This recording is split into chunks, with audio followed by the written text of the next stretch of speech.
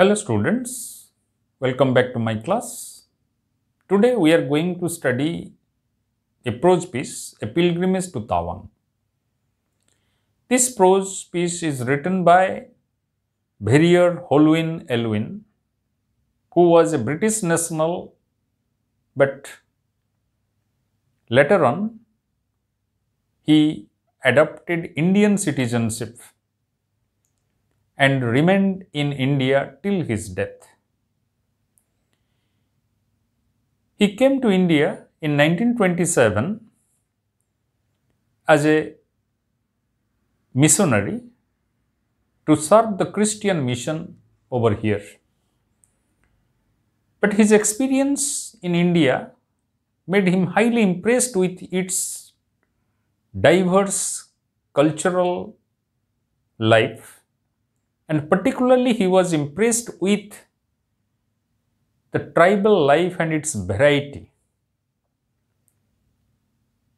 He traveled extensively from west to east to northeast and central India, where the tribal concentration is highest. After leaving behind his missionary work, he served these tribal people and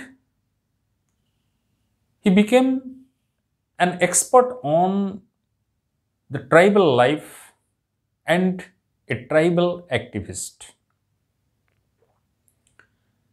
He also married 2 times from among the tribal, and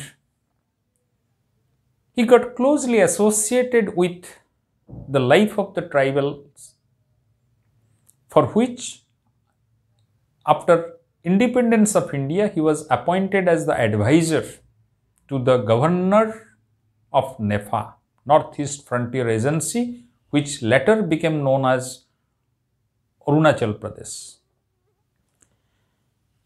And for his lifelong service to the cause of these tribals, he was awarded Padma Bhushan in 1961, and for his writing about the tribal life, he was conferred Sahitya Academy in English. He wrote around 34 books on different tribes of India. And this writing is taken from The Tribal World of Verrier Elwin, and it is also a part of the 9th chapter of that book titled From Travels in the NEFA Highlands. At the very beginning of this essay, we find that he is situating Tawang, one of the most significant monasteries of Buddhism in India, from its geopolitical significance. He is telling about Tawang that it is a great monastery in a beautiful upland valley and in a corner between Bhutan and Tibet. So its strategic location between 2 independent small nations in Indian northeast border makes it highly strategic and significant. Secondly, its importance is that Dalai Lama, the spiritual leader of Tibet, who fled his country under the pressure of Chinese government, he came to India on the way of this Tawang monastery. And thirdly, he is situating that Tawang also witnessed the incursion of the Chinese troops in 1962 for a few weeks and the joint resistance of the Lamas and Indian military repulsed those Chinese intruders in 1962. So from that point of view, Tawang was attracting the international attention in that period. And he visited Tawang with his second wife Leela, who herself was from Arunachal Pradesh. And this is his second visit. And he is traveling there just in the reverse way in which Dalai Lama entered into India. He travelled through Tawang to Tezpur before being received by the Indian government. And here Elwin is travelling with Leela from Tezpur towards Tawang. And he is describing how this travel is very significant because he is travelling there with a purpose of visiting the Tawang monastery on the auspicious occasion of 2500th birth anniversary of Buddha. So they started from Tezpur and they travelled by the motor vehicle, a jeep, and they entered into the beautiful countryside, and he is describing with an ecstatic spirit.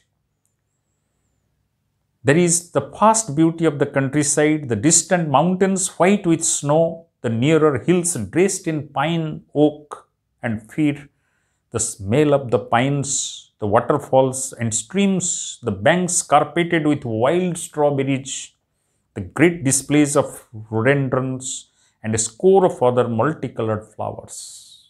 So, as a traveler, he is overwhelmed with the natural beauty of this countryside.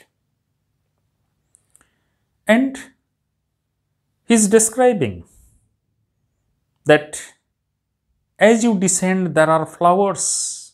If there is a paradise in Nepal, this is it. This is it. This is it. It is in the imitation of the famous utterance of Amir Khusru, the great poet of the Mughal period, who wrote about Kashmir. If there is paradise, this is it. This is it. This is it. So Elwin is borrowing those lines from Khusru in describing the natural beauty of this part of the world, Nepal. And he reaches Bomdila. It is a valley which is very beautiful, and he is talking that it is around 8,000 feet above the sea level. And there we bought a dress suitable for our pilgrimage. I had a brown silk shirt and a long dark coat to the ankles with a red sash and a fine fur hat. Leela had a red shirt, a black coat, an apron decorated with gay brocade, ornamental boots, and a charming, brilliantly colored little hat which was perched on the side of her head. So, both of them now, they are suitably decorating themselves with the dress that is for traveling in this part of the world, which is in tune with the locality. And he is telling she looked enchanting. So Elwin is very liberal in appreciating not only the natural beauty of Nepha, but also beauty of Lila. From Bomdila, they were escorted by their friends R.S. Nag, who was then a political officer, and a young anthropologist, Sachin Roy. And they traveled through the bewitchingly beautiful land, where he came across Mompa houses, which are substantial two-story stone buildings, and here they are perched picturesquely on a number of small hills, between which runs a lovely little stream of crystal clear water.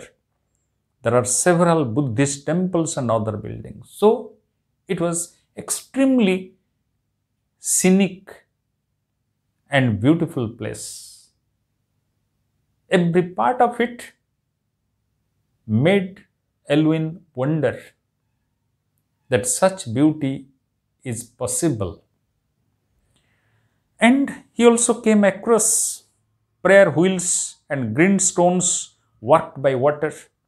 The great prayer wheels, like the flags fluttering in the bridge, repeat endlessly the sacred words. So the prayer wheels of the Buddhist religion, they were being moved by the flow of the water, and this flow of the water making these wheels move and create a sound in unison, which sounds like the sacred words of Buddhism, Om Mani Padme Hum. And in the middle of the village, there is an imposing old fort, Zhong, and above it there is a temple. And their camp was arranged in the temple.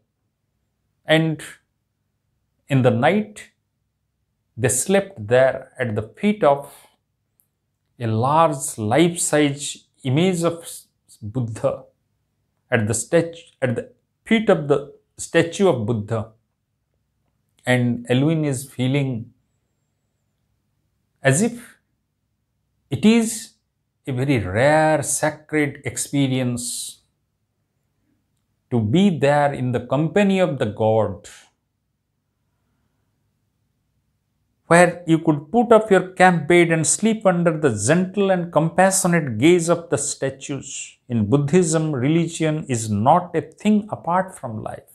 So Buddhism accepts that life is not apart from religion. It is a part of it. So that close proximity with the images of Buddha in their camp made him feel spiritual. It is like a pilgrimage, real pilgrimage. Then at Dirang Valley, they met the abbot of Tawang, who happened to be staying there on his way to his monastery.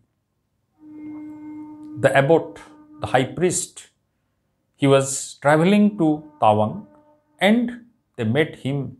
But what is that impression? He was extremely impressed by this abbot and his personality. And he's telling this abbot is one of the few real saints that one may meet in a lifetime. Looking at him, the phrase, the beauty of holiness came into my mind. So the very presence of this person, the abbot of Tawang, made him realize as if he is the incarnation of the real saint. He is the real saint in its essence, the beauty of holiness.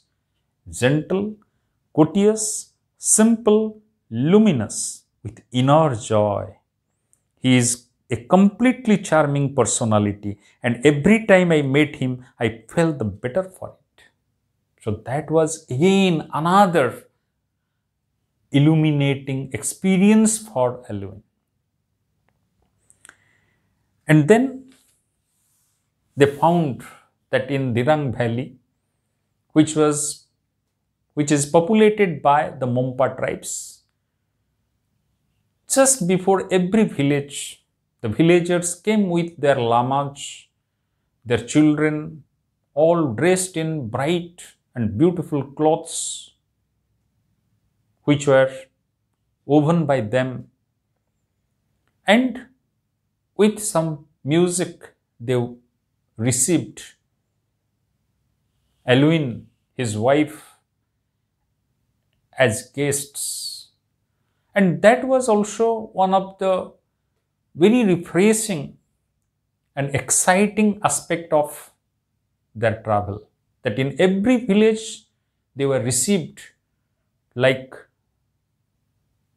very important people, very sacred people, and they were garlanded, they were offered the white scarves, which was the customary reception on the part of these tribal people, and everywhere they were accommodated in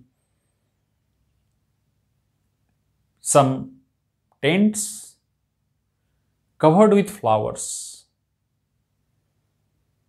and they were offered the food and drink. And he is praising the Mompa people. These Mompa people are singularly courteous, gentle and friendly.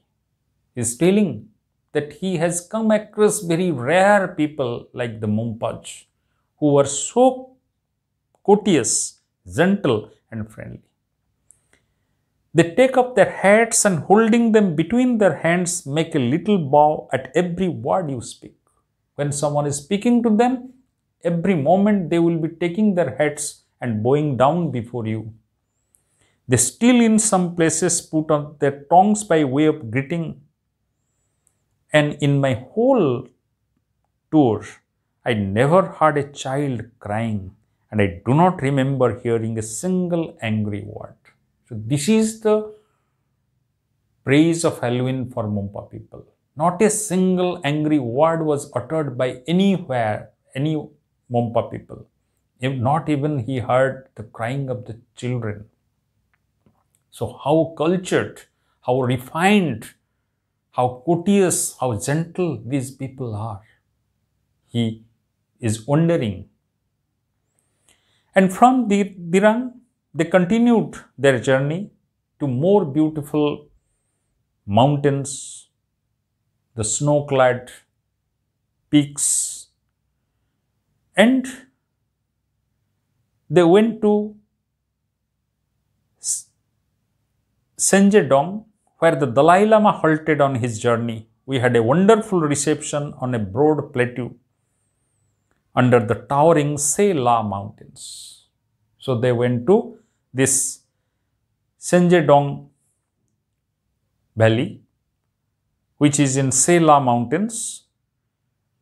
It is some 14,000 feet high, and there he experienced some wonderful natural phenomenon. What was that? In that place, in that snow-clad place, he experienced the rain. Rain it did both on our way up and our way back, but though we couldn't see the distant views, it was a memorable climb. And then they got to the other side of the Se-La Pass, and there he is describing about his experiences at different heights of 12,000 feet, 10,000 feet above sea level. And as we drew near Tawang, the prior and some of the senior monks in their splendid robes and impressive hats of yellow cloth came 3 miles out to meet us. So he is describing very beautifully that how these people are so courteous. Even the prior and other priests of Tawang, they came to meet him some 3 miles before Tawang.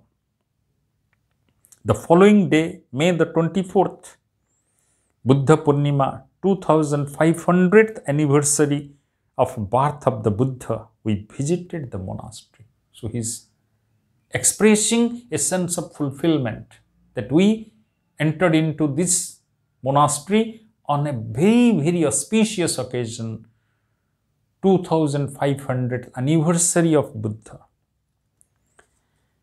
We were met at the entrance of the monastery by the prior and other monks. Scarves were exchanged, trumpets were blown, and we walked slowly through a fantastic medley of buildings into the great courtyard. And he's describing very particularly each and every aspect of Tawang monastery. Its architecture, its atmosphere, its inhabitants, its treasure, everything. He's talking about the monastery by telling that it is an ardent devotion of Mahayana type of Buddhism with strong tantric elements. As we know that Buddhism was divided into Mahayana and Hinayana after the death of Buddha. So this Tawang monastery is following the Mahayana sect and its principles, which is having some tantric elements, fantastic images of demons, dignified images of great saints and Rinpoche, scrolls, etc. all were there. He is narrating each and everything very particularly. Which tradition decrees should always be illuminated by artificial light, a rich and somber magnificence. So he is finding magnificence everywhere. And he is finding that on that auspicious occasion, how the whole temple was decorated with some remarkable pictures made on the ground with colored butter. There were also 1,000 little Buddhas made of butter round the walls. So it was decorated with colored butter and thousands of small Buddhas were made from the butter around the walls. And it was also being decorated with 2,500 lamps, which was creating a magic splendor around the monastery. Later we went to the very fine library whose great treasure is the Gwetampa. 8 large volumes, 3 of which are lettered in gold. And then very exclusively, he is praising the library of Tawang. He is telling that this library is a great treasure trove, where he came across Getompa, the holy book of Buddhism, where out of 8 large volumes, 3 volumes are written in gold, lettered in gold. There were also copies of other main Buddhist scriptures, some printed and some handwritten. And he is also describing that how the printing there, they were having printing machines. These were the machines carved by hand. And the letters were quite big. The pages were even bigger. And these letters were fixed and they were printed by the hand.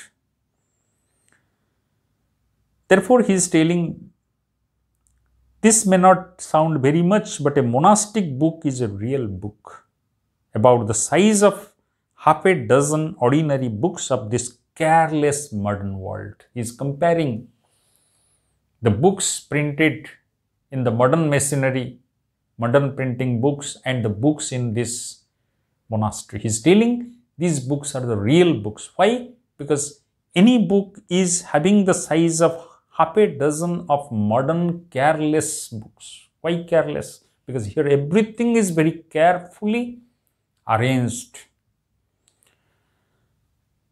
The lamas have a great reverence for knowledge, even though many of them are not themselves learned. Every temple has its sacred books which are carried in procession round the village on feast days. And he is particularly emphasizing on how these people are respecting the books and how these books are also substituting the gods in the procession on the occasion. The most moving of these was the Thutodam, the dance of the king and queen of death, which reminds the spectators that death awaits every man and they must not therefore be too much attached to worldly existence. And on that day, there was a procession of so many things, so many articles, so many presentations. But he was mostly attracted towards the dance of Thutodam, the dance of the king and queen of death, which is representing the mortality of man. Because Buddha's main principle of philosophy was based on this mortality. How to overcome mortality by making the life meaningful, by giving up the desire. So, it reminds the spectators that death awaits every man and they must not therefore too much attach to worldly existence. Then he is making a comparison between the monastery, its library, with that of the renowned universities of Oxford and Cambridge, because he himself was both a student and a faculty in the University of Oxford and Cambridge. The monastery awoke nostalgic memories of Oxford, or even, for I am a broad-minded person, of Cambridge. There was the same casual atmosphere which conceals so much of dignity and protocol. He is telling that these monasteries, in the matters of knowledge, sharing, learning, it is giving an atmosphere of Oxford and Cambridge where everything looks casual, but it is concealing the dignity and protocol under it. There was the dignified common room where the leading lamas met to decide monastic policy and affairs. There was a great kitchen. I especially noticed the enormous teapots, big teapots, which was serving hundreds of people at a time, where the lamas make their butter tea. But again he is coming back to the books because he was himself a great lover of the book. Printing was a laborious business. Books here are in the shape of long, narrow rectangles and every page carved separately on the wooden blocks. This pilgrimage, as I have always called it, meant something much more to me than the ordinary official tour. I had always been interested in Buddhism and inspired by much of its teaching. Now it became real to me. So he is telling, in this tour, though this was named as official tour, but really it was a pilgrimage, because in this tour I came very close to Buddhism. From his experiences at every village, finding the temples, the small monasteries, the prayer wheels, and how people are living, these tribal people, they are living with religion without any difference, without any constraint. They are living very seamlessly, life and religion moving very seamlessly on their part. Therefore, he is calling this as a pilgrimage. And within him, there was an awakening of spirituality in the true sense.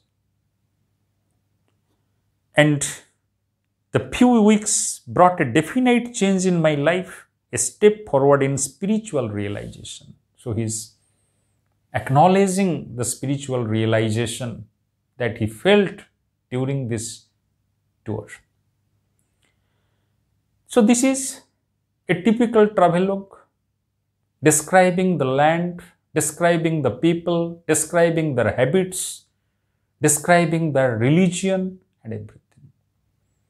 But at the same time, he is also not without humor. He is creating the humor, and he is also pointing out towards some of the practices of these people. In the Dirang Valley, traveling through these Mompa villages, he came across certain practices where the strangers were given the drinks, the butter tea, an alarming concoction of tea, salt and butter, and raised them one by one first to my lips and to my wife's, and then to the rest of the company in strict order of precedence. I myself usually only touched the cup with my lips, for I found the smell of often rancid butter overwhelming, though he couldn't appreciate the smell of rancid butter, but he had to touch it with his lips, which is equal to accepting. And after the tea, they were also offered in the villages rice spirit, one of the strongest drinks you can get, rather like vodka. So this is a very strong drink and they have to accept it. And according to the tradition, the young girls, they have to feed the drink to the guest. And in one place he is mentioning that because there was Leela, so how in place of young girls, he was often offered the older ladies to offer him drinks. So in this way, he is creating some humor, and he is also mentioning about some of the practices that may be looked down upon by the civilized world. But he is not doing that. He is appreciating that that was their way of life. And most importantly, we will find that this travelogue is written in a very simple language, and it is moving like a fluid. And every now and then he is praising the beauty, particularly over the Sela Pass. They came across two lakes, a twin lake, which is known as Eyes of the God. So the nature in this part, the people, their customs and the monastery, together they had a spiritual impression on Verrier Elwin. So a pilgrimage to Tawang is in its essence a pilgrimage for Elwin towards Buddhism. So this is a beautiful travelogue having all the constituents of a travelogue, travel writing. I hope you will be able to answer your questions. Thank you.